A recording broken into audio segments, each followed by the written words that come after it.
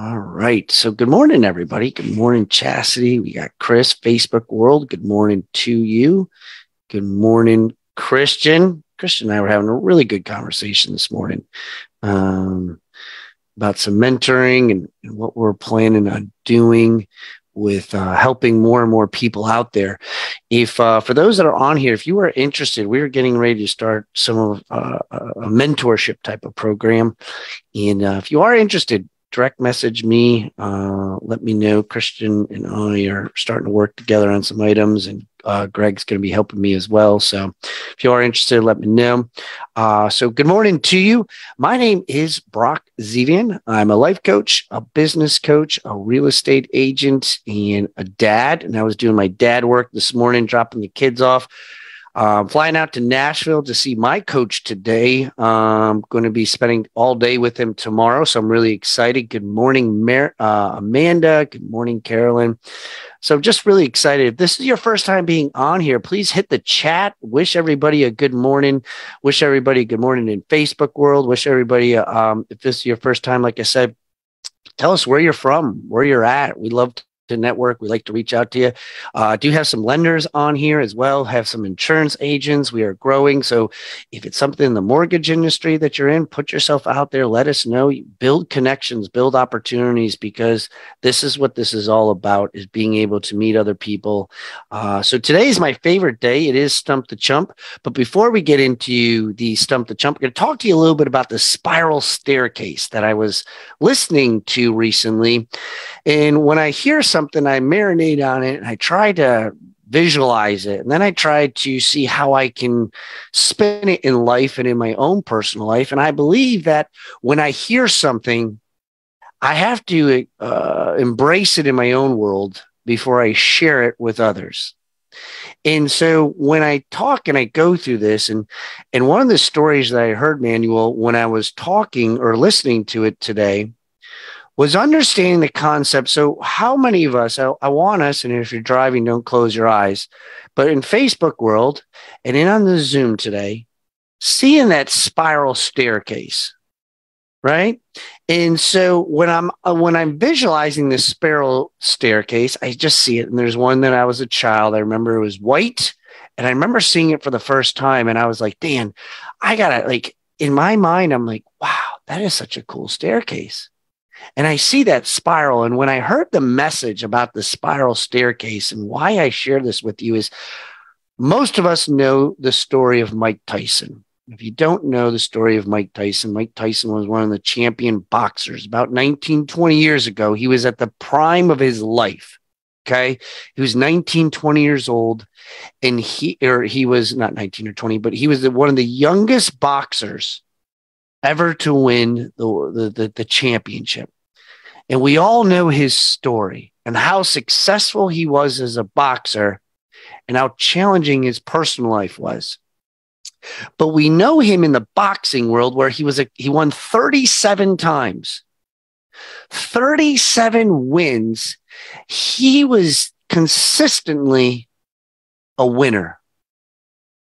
And at one point, I'll share with you the in-depth of Buster Douglas, but Buster Douglas came into his life. And Buster Douglas, on that day, fought Mike Tyson. And he was an underdog by like 30. And Buster Douglas beat Mike Tyson and knocked him out. I'm not going to get into the whole story of the Buster Douglas, and I will share with you at some point. But if you ever listen to his story, 2 days before the fight, his mother died. And that day when his mother died, she told Buster Douglas that he was going to beat Mike Tyson.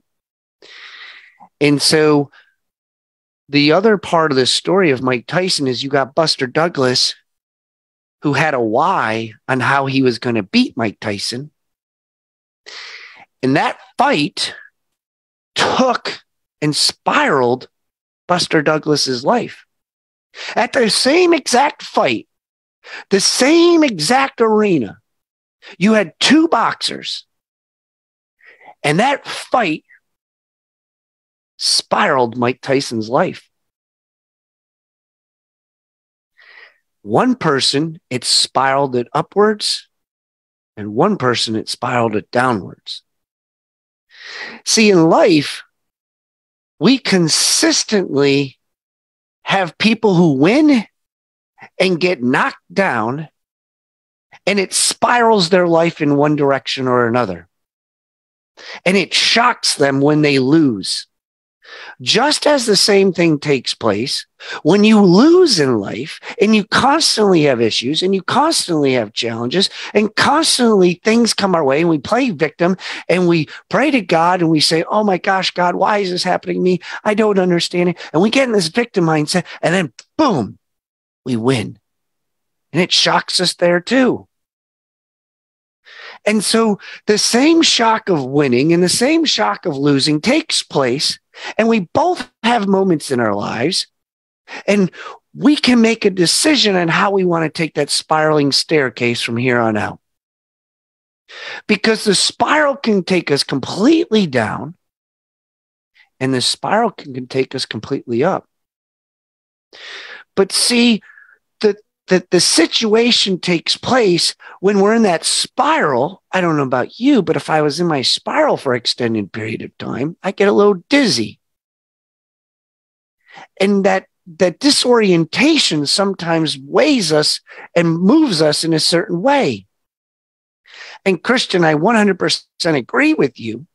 When that shock happens, the momentum that you just stated in there. And for those that feel something, feel free to put it in the chat here.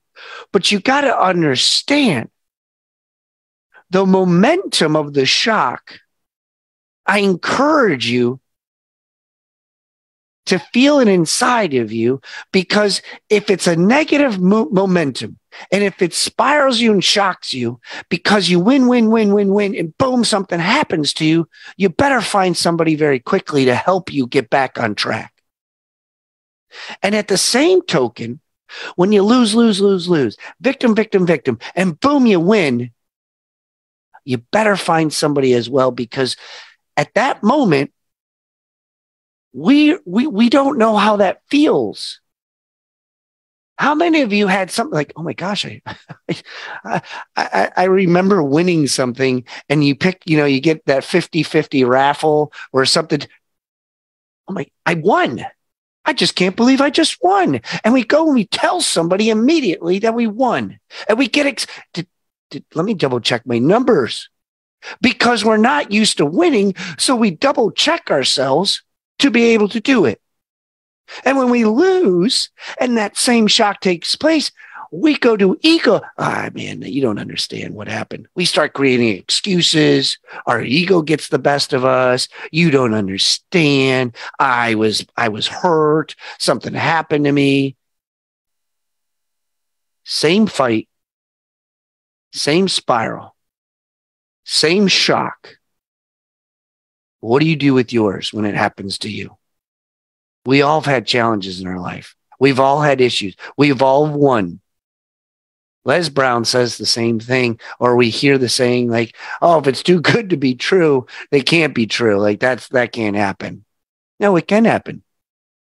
It can happen to you. I'll personally say I'm living belief of that, because it's happened to me personally. My victimhood, my ego, my life 3-4 years ago, 6 years ago, it was god awful. It was terrible. And to be able to see where I'm at today and what I feel and what I do and have a winning mentality, a winning mindset. My shirt today says mindset is everything. I 100% believe it. So I challenge you today, visualize that staircase. If you're losing, be ready to win. If you're winning, be ready to lose, because it's going to happen. It happens to everybody. But how you react to that is on you. How do you handle yourself is on you. When that shock happens, you better be ready for it and get yourself in the right mindset. Get yourself around the right people. I strongly believe that your environment dictates how you push yourself and how you feel, who you surround yourself and be around. So today is Stump the Chump Day. Okay. Facebook world, you're going to put it in the message. You're going to write it in the chat. Better have something, Facebook world. All right. Zoom, you have the opportunity to unmute yourself. All right. I'm not leaving here without two challenges, two objections, two problems, two ahas, two something. All right. So I got to have two today. All right. So somebody's got to have something for me. It could be real estate related. It could be financially related. It could be tax related. And trust me, I have more challenges than I like to even share on my resume. And if it's about a tractor, though, I'm going to have to relate to Mike Kastner because he can handle the tractors based off of the video and his background of where he's at. But outside of that, I'm pretty good with at least trying to solve or help a situation you're in. So I'm going to open it up. Who's got something for me that they like to share? An objection, a problem, a challenge, a real estate, a role play? I don't care. What do you got? Somebody, we got two. So I don't want to be here too long because I have to catch my flight. So who's got something for me?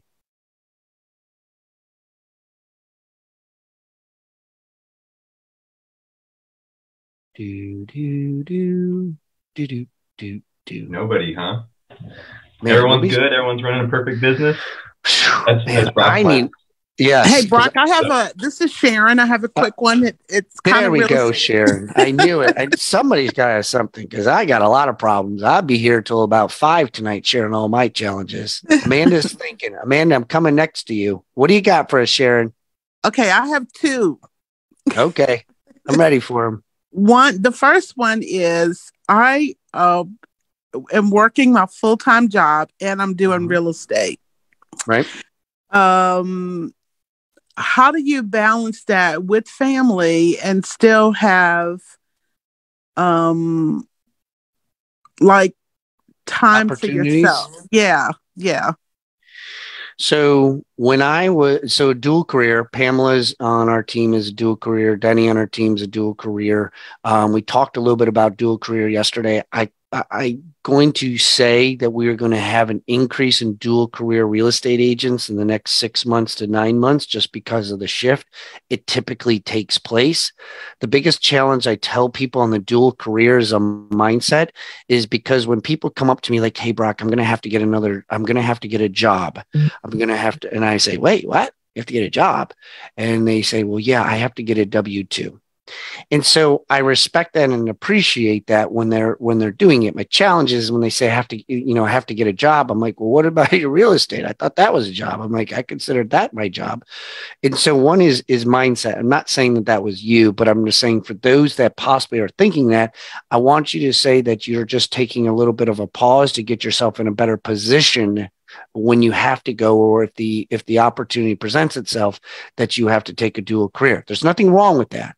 Okay. Mm-hmm. But I want you to understand that when you go into that venture, when I was doing mine, I was a school teacher. I did it for 4 years as a dual career. My goal every year was to double my income. Okay. If you are taking notes, the biggest thing that I would tell you to write down is you have to have the highest level of efficiency of time. Okay.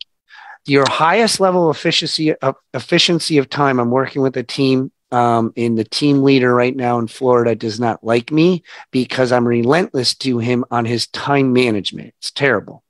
Okay. Even if he was on here, he would give me the thumbs up saying you're right. Okay. So your efficiency of time. And so if you're lacking in family time, if you're lacking in whatever it is, just make an appointment. Make it an appointment. I mean, Wendy and I had date night on Tuesday. And it was an appointment that we set aside to ourselves because we knew if we don't put it in our calendar and set it, it doesn't happen. And I'm religious on my calendar. I have to be because I'm pulled in many different directions. And I think when I get done talking to my coach tomorrow, he's probably going to make me feel like a little peanut and tell me like I have so much more to grow. And I'm going to have to really even, cut the fat off the bacon even more on my calendar and what I do. And so as long as it's in your calendar, and Sharon, what I would say to you is send me your calendar. Okay. Email me your calendar and I will take a look at your calendar and I will help you be efficient with your time. What I say to people though, when I ask them to send me their calendar, they have to do it consistently. Meaning I need to see your calendar consistently. Gary Keller used to say many times that I could tell how you are based off of your calendar. I could tell your activity level based off of your calendar. Okay. A lot of us have a lot of blank holes in our calendar, which means we're not doing income producing activities, which makes us money.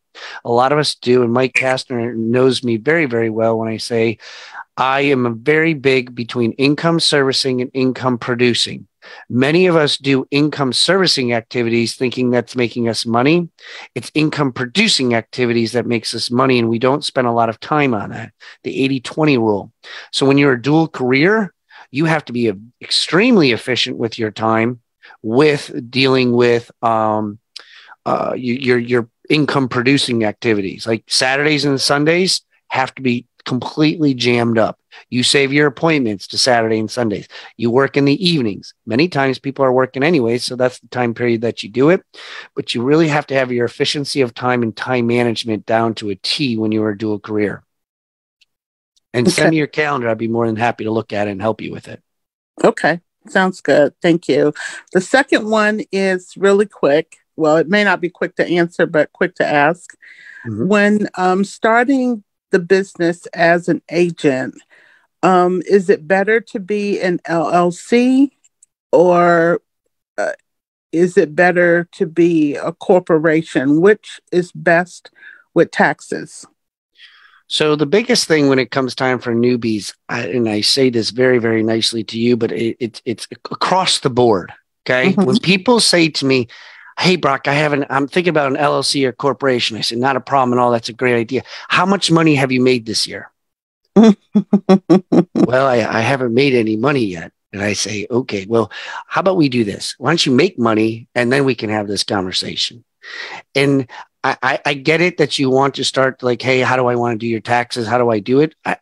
I primarily tell people to talk to their accountant because there's so many different things between LLC, S corporation, incorporating yourself, what you want to do. Some people want to do property management. Some people want to do investment type purposes. You know, I have a couple LLCs on my companies and what I do between my coaching, my real estate, and some investment type of stuff. So it just varies. You know, there's expenses to LLCs. You got to pay, you got to do your annual dues, your annual review. So there's a lot of different things. And when people start saying, oh gosh, I didn't even know it cost money to be able to do that. That's why I say you got to make money before you can make that decision. And it just really all depends. And I would say, talk to your accountant. When I was a W-2, you know, I was dealing with several different, I had my W-2 income and then I had my real estate income. And so I talked to my accountant. She set me up in a corporation. And then I had some investment properties and so became a C Corp. So my losses, I'm not a trained professional in that. I would just tell you that the first problem is let's make you good money. And then you can have that conversation. And maybe when you get your first paycheck, the best thing to do is allocate your money where they tell you 20% for savings, 20% for taxes. Everybody has their own tax bracket. So everybody can choose what they want, their percentages. Once again, it all depends on their accountant. And then, you know, they say the more successful you are, the more money you make, the less you should live off of. So like a lot of your millionaires only live off of 30% of their income. Okay. But we can't do that when we're making $50,000 a year. We're like, well, I can't live off 30%. Okay. Well, I get that. So you have to make sure that you're figuring out your percentages. And for those that want to know the percentages, by all means, you can email me, direct message me. I can share with you what my percentages are so you can see how much I put away for taxes, how much money I put away for tithing, how much money I put away for savings. I've put more money away from tithing recently than I've done in my entire life.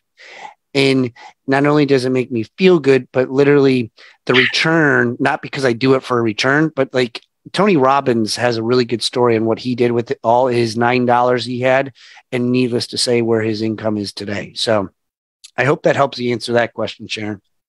Yes, that was perfect. Thank you. All right. And now, can you drop your email or? Yep, I'll put it in there. You can also hit me up on Facebook as well. But I'll put it in the chat so that way you guys have it. All right. All right. Let me just take a look really quickly. If somebody has anything they'd like to add or say, I'm going to look at the chats and then we are going to dive into the day today. I just put my email in the group chat. LLCs and corporations are legal entities, which is separate from tax responsibility. opportunities. So, once again, I would thank you, Christian. I would go into having a conversation with your accountant. I know Mike Kastner on here is really good in the business aspect of things too. So he is on here.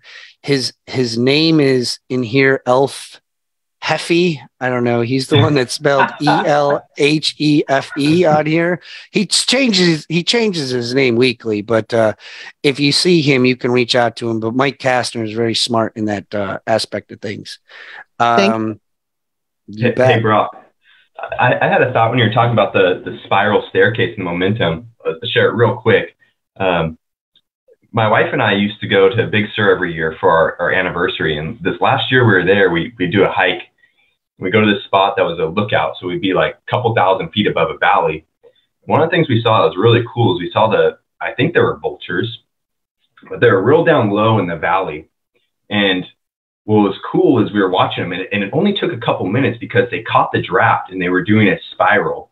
And once they caught that draft, they didn't even have to do any work. All they had to do was keep their wings spread. And they were up, they went from a couple thousand feet below us to 5,000 feet above us within literally minutes.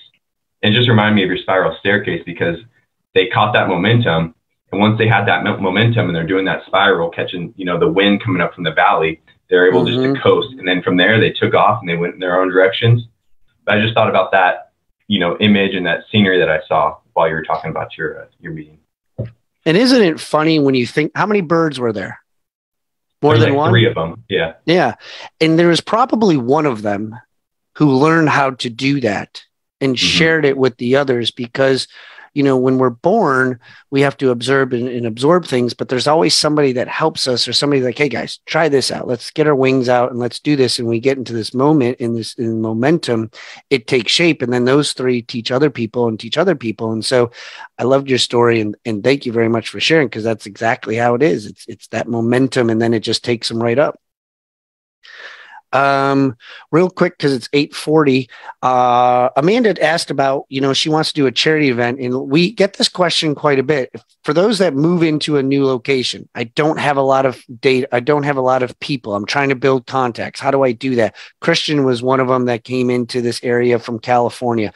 A lot of people say to me, how do you build that data? Okay. When I'm building contacts for me, especially when I'm starting teams in different states, the first thing I do is I just get the expired and I get the for sale by owner list because I can instantaneously get people's information, their emails, their phone numbers, and I just start talking to them and calling them. That's literally what I do and how I build relationships. The other thing to do is go to Facebook groups, go into them. And if you're big into cycling, if you're big into golfing, if you're big into boating, if you're big into there's the mothers group that's Mothers in Mooresville. There's different things, especially in this area. Go to Facebook and engage with groups, go into subdivisions, go into neighborhoods, join their groups. If you live into a subdivision, an apartment complex, a church, all those things, go into those Facebook groups, start engaging. People ask questions all the time. Go into online marketplace or go into one of them, Huntersville yard sales, go into yard sales. People ask questions all the time and do things. Become that point of contact. Hey, go over here. Yeah, this restaurant is really good. And you can engage that way and get people's contact information and people saying, hey, go ask this person. Obviously, since I coach and I train people, people refer me. I was just telling Christian, I just received a great referral. Guys in Colorado, I was referred from another person who doesn't live in North Carolina. And the person that I was asked to mentor is in Raleigh. It's because I'm engaging. I'm out there. I have conversations and then people start to know you. And then they're like, you got to talk to that person. So that would be the best thing that I could say to you. And hopefully that helps answer that question, Amanda. So, guys, it is 8:42. I love Stump the Chump. I love your questions. If you have something, reach out to me in Facebook. We got our Facebook page, Brock Zevan's Motivational Mindset and Coaching Group. Join us on that. In the Zoom world, thank you for some of the new people that are on here. Looks like I see Glenn's person on here. Manuel, thank you so much. Those that I see regularly, I appreciate you. Claudia, I hope you're doing well. Pamela from Houston, thank you so much. Facebook world, we will see you tomorrow. Christian will be leading us. I will be in Nashville with my coach, so join us tomorrow in on there. Facebook, you're going to have to be on Zoom, though. I won't be able to do because I can't do it on my cell phone. So we will just be on Zoom tomorrow. So just to give people a heads up, let other people know that you'll need to be on Zoom tomorrow because I'll be doing it from Nashville and I won't be on my computer to do both. So Facebook world, thank you so much for being on here. If you liked what I had, please heart it, like it, comment on that, give us a thumbs up. I love the engagement. I love the opportunity to be able to help you and grow your business, whatever that might look like. So please give us a thumbs up, like us, whatever that looks like. Manuel, thank you so much. Zoom, I'm staying with you here as we get into our day. Facebook world, thank you so